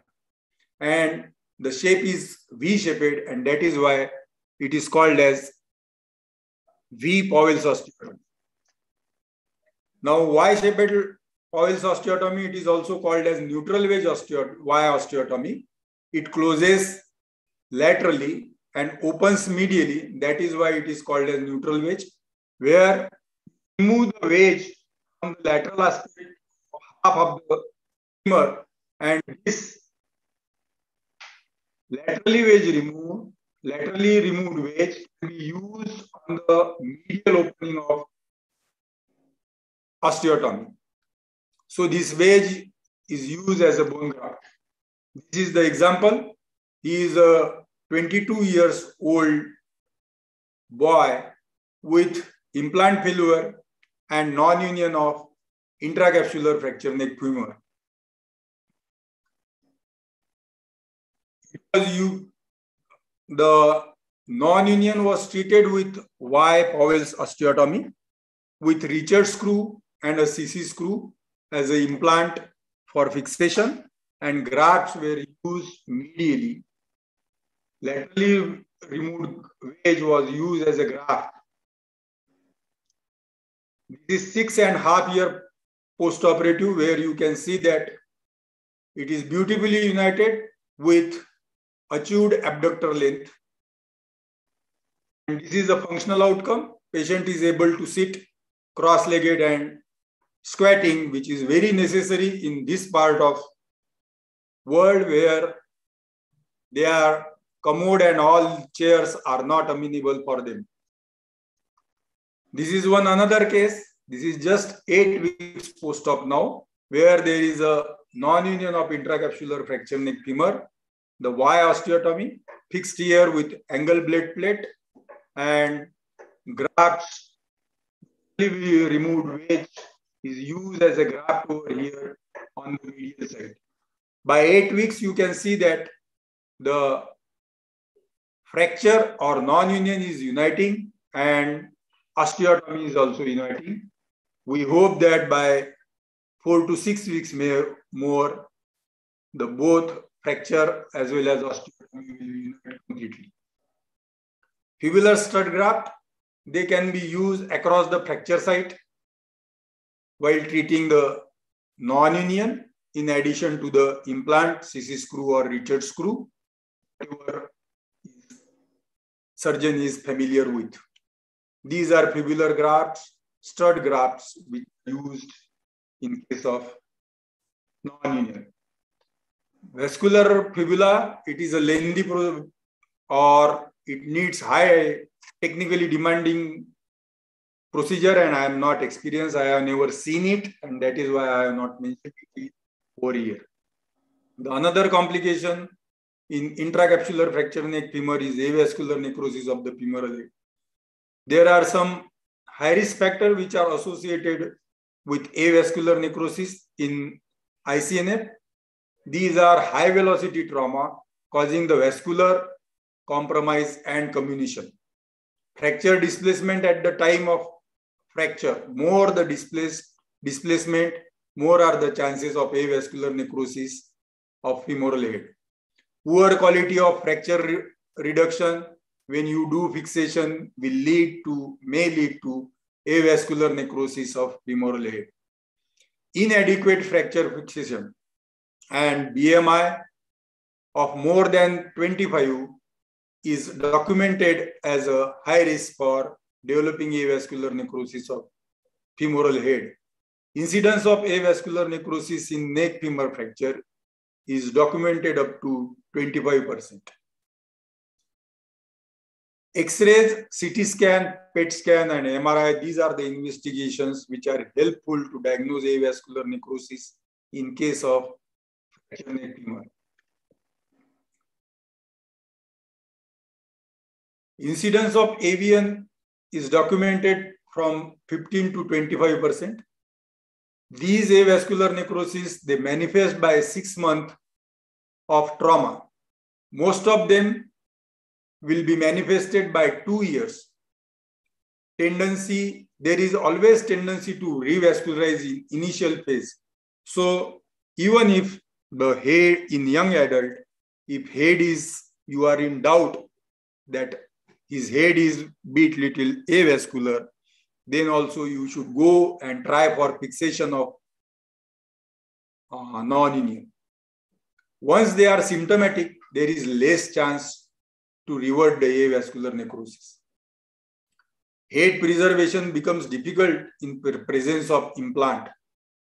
Collapse progresses more rapidly after removal of implant, probably because the mechanical support is lost. And most of these avascular necrosis in presence of implant or post fracture neck femur, they will end up with total hip arthroplasty day or another. Now, treatment option, there are head preserving surgeries like core decompression and bone grafting. It might be fibular stud graft, it might be vascular fibular graft, or bone grafting techniques like trapdoor technique or light bulb procedure, or it might be the muscle pedicle graft like Meyer's graft and rotational osteotomies. Now there are head sacrificing treatment options which are popular nowadays because as the THA or metallurgy is improving day by day, the arthroplasties are getting popular in case of AVN, which are post fracture neck femur or post fixation of fracture neck femur. Now hemiarthroplasty, it can be done only if the patient has life expectancy of less than 10 years. Otherwise, it gives far inferior result as compared to total hip arthroplasty, which is preferred when patient is active and there are acetabular changes. Then we go for total hip arthroplasty. In few instances, excisional arthroplasty, in presence of infection, you can think it of. I had an incidence that patient was operated for fracture neck femur who had a bad episode of infection. So I removed the implant. This was few years before. I removed the implant and did a excisional arthroplasty and called the patient for arthroplasty or replacement arthroplasty at the later date. But as they being from rural population, they were happy with the result. They were able to sit cross-legged and squatting, and they refused for replacement arthroplasty. AVN as a complication of fracture neck femur, most of them will end up with arthroplasty today or after 2 days. These are few decoring and bone grafting procedures like fibular stud graft, flash technique, trapdoor technique, and reverse bone graft. Now malunion. Malunion might be may result in a short neck or coxa breva or coxa vara.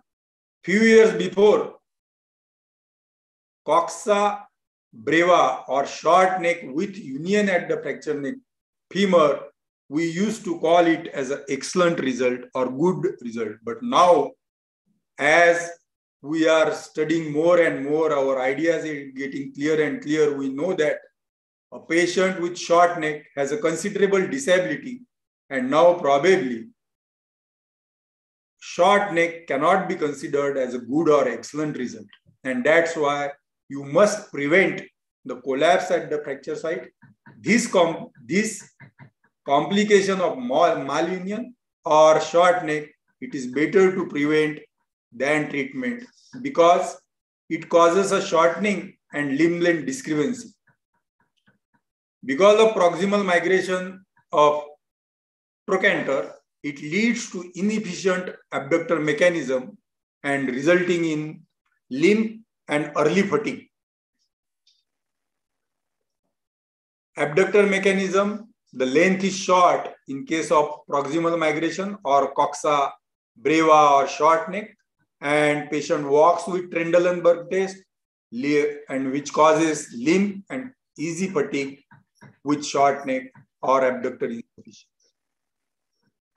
So coxa breva, most of the time, it is compatible with the life, though patient is having early fatigue and limb. It will need treatment in demanding patient. It can be treated by Powell's osteotomy to retension the abductors or replacement arthroplasty. Coxa vara is never acceptable. Fixation will fail one day. It has to be treated with Powell osteotomy or intrafocal osteotomy or replacement arthroplasty. Thank you very much.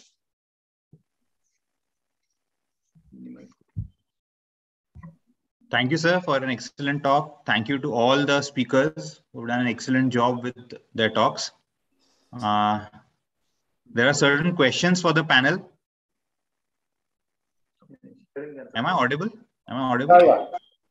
Yeah.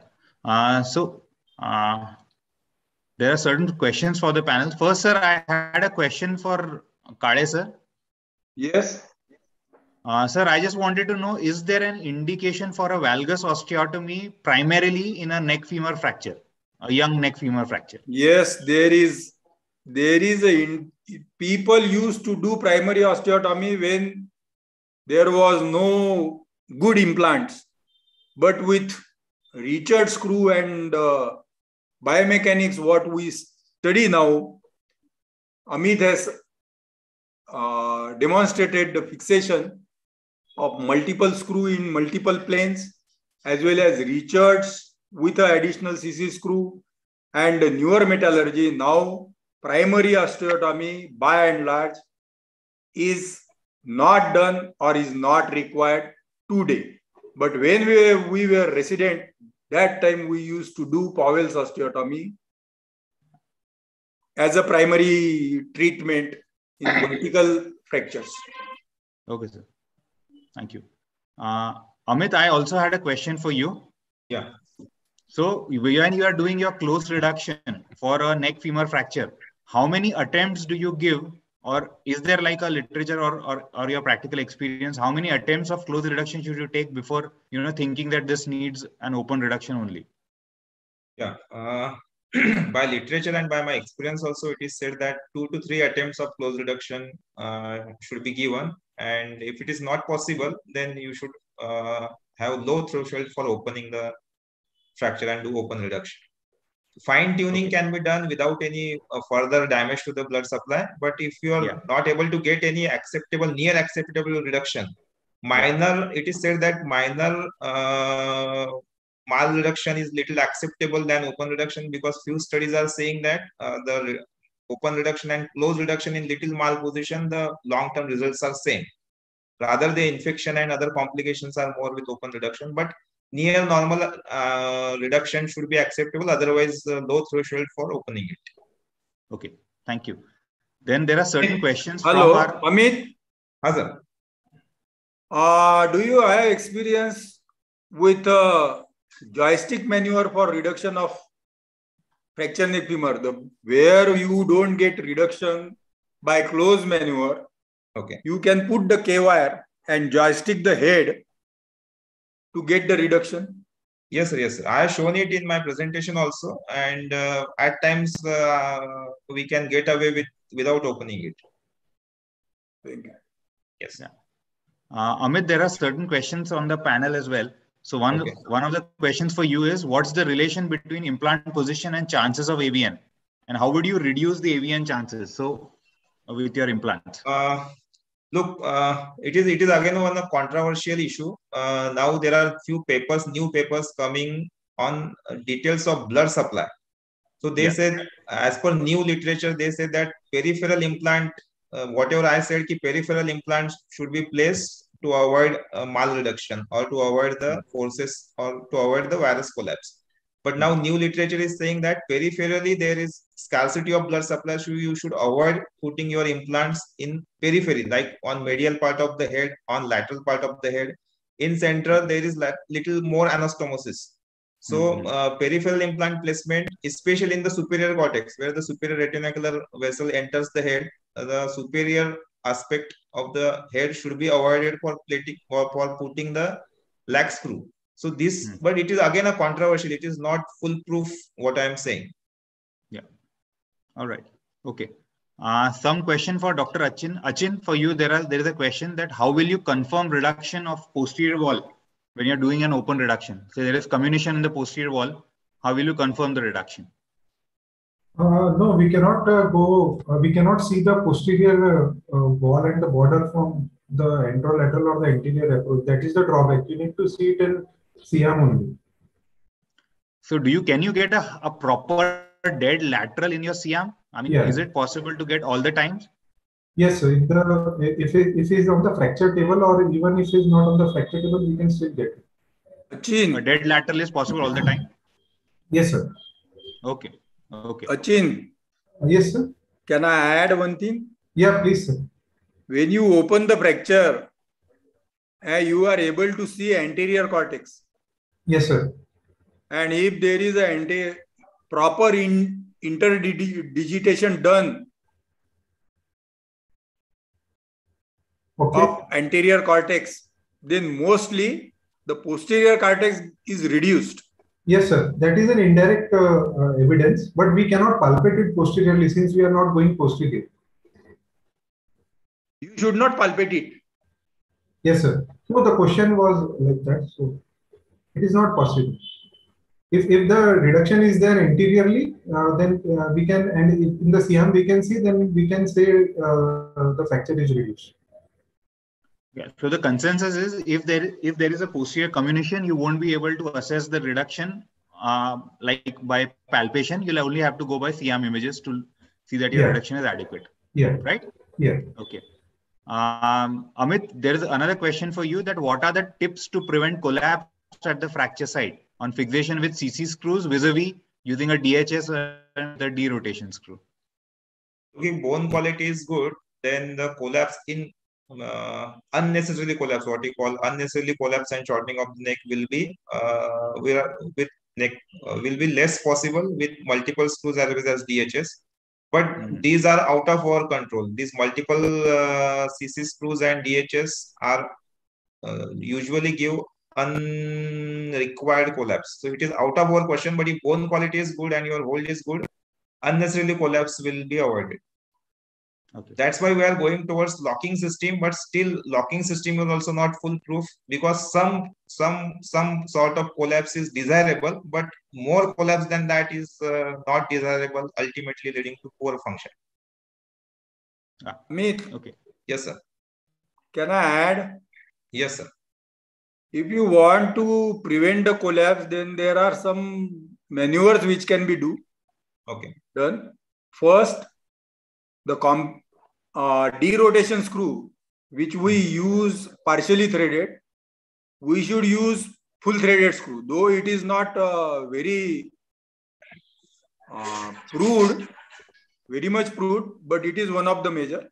And second thing, people used to put these CC screw or Richards and a CC screw parallel in both the planes, both the X-rays, AP and lateral. But now the consensus is that these should be divergent screws, and they will prevent the excessive collapse. First, you compress with a Richards screw, and the derotation screw should be divergent to guide wire of CC screw. That is one of the maneuver where you can prevent the collapse. Yes, sir. Divergent fixation can avoid collapse, and what sir said, ki replacing a partially threaded screw by a fully threaded screw few people have got very good result and few people have got non-unions also. So it is also not very recommended that fully threaded screws are the treatment of choice, but it can be done to avoid excessive collapse. And what you have described as a Powell screw, that is also one of the maneuver. Yes, sir. Which prevents the collapse. That is very useful screw to prevent excessive collapse. Right.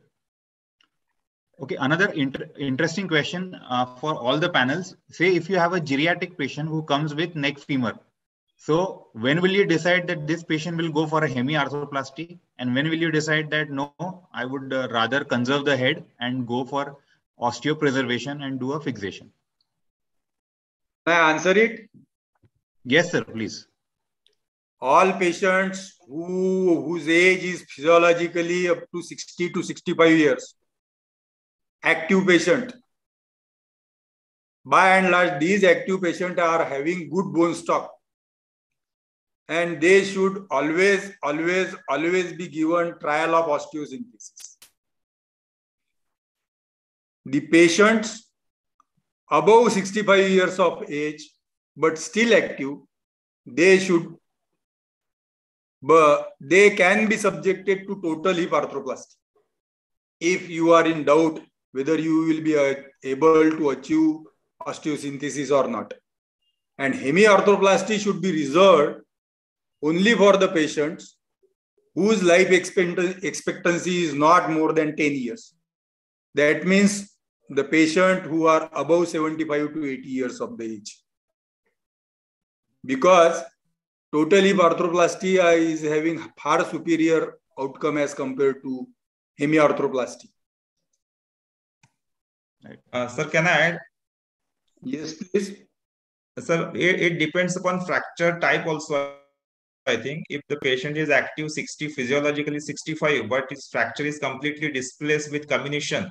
So in such cases, it is better to go for a replacement rather than having a high chances of failure, fixation failure. So if it's valgus impacted in a geriatric patient also, suppose 70-year-old valgus impacted and displaced fracture, you can go for osteosynthesis.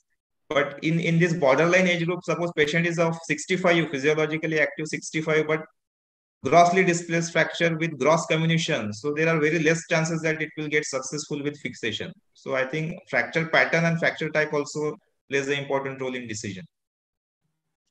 Yes, I have said that the patient whose age is above 65 years or physiological age above 65 years, where you cannot, where you are in doubt regarding osteosynthesis, these patients can be subjected to total hip arthroplasty rather than going for hemi-arthroplasty.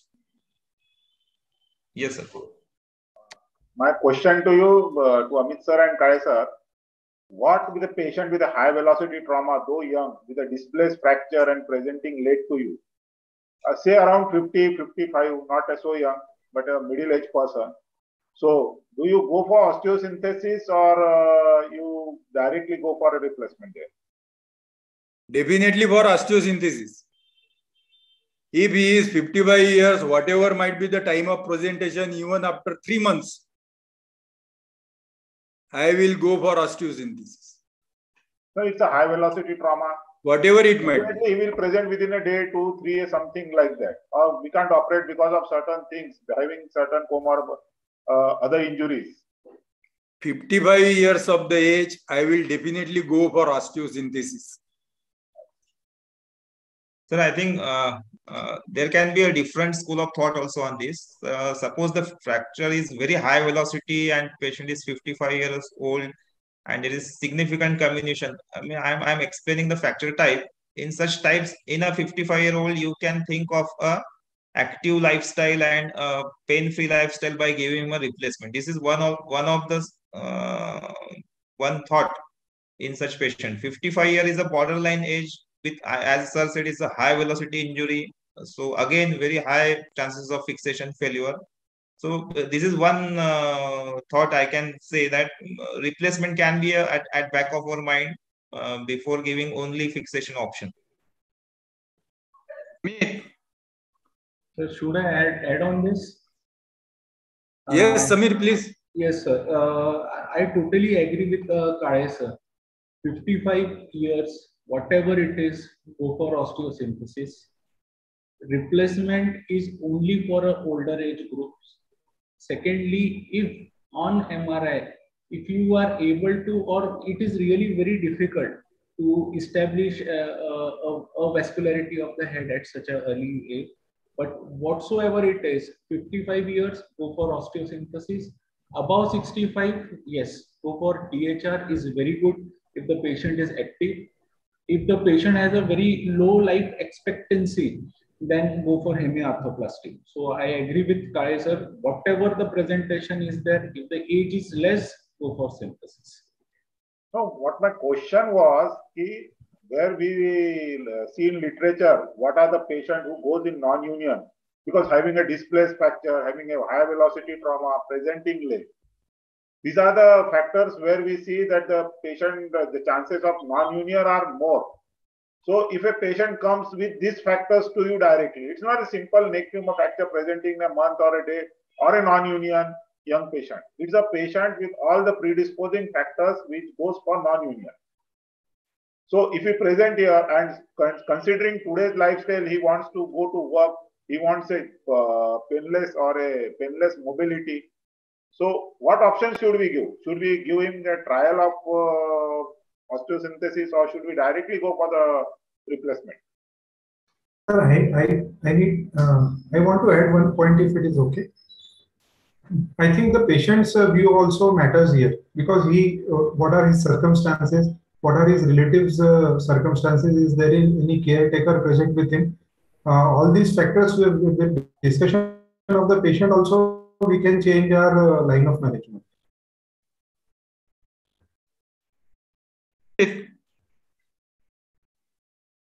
Hello. Ranjit. In this part of Maharashtra, probably 55 years of the patient, a 55-year-old patient, he will demand squatting and sitting cross-legged. If he demands sitting cross-legged and squatting, you must give trial of osteosynthesis, I think. The elite group who can have chair life, they can be subjected to total hip arthroplasty. If you are in very much doubt that whether we will be able to achieve union or not. Neck femur, we always have a doubt whether we achieve union or not. Yeah. Okay, it was a good talk. Tejas, I think we should conclude it. Yes, sir.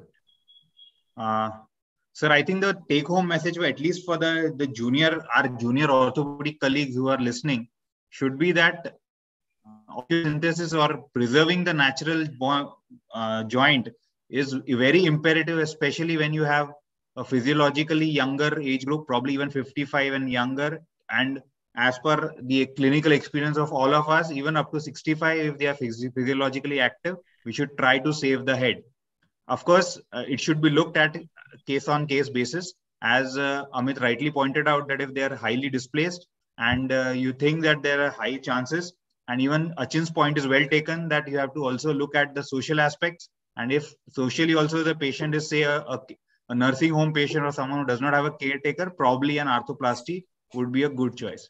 So I think we have had an excellent discussion by all these esteemed panel, and I would like to thank all of them. Especially, I would like to thank Ranjit Deshmukh sir, who organized this CME and who got all the speakers involved. I would like to thank IMA President and Senior Orthopedic Surgeon from Akola, Dr. Mahendra Kale sir, as well as all the speakers, Dr. Amit Zadav, Dr. Samir Deshmukh, Dr. Mandar Wagmare, Dr. Parth Gawatre, and especially all the listeners as well. So with this, we conclude our CME, and I thank once again the tech team from DigiShield for giving us a seamless experience for this webinar as well. And we look forward to further association. Thank you very much. Thank you. Thank you. Just a minute. Tejas? Yes, sir. When is our next CME scheduled? So the next CME for IMA Akola for our branch is scheduled on 19th, which is again the part 2 of how-tos of fitness for doctors by doctors. Thank you. Thank you, sir.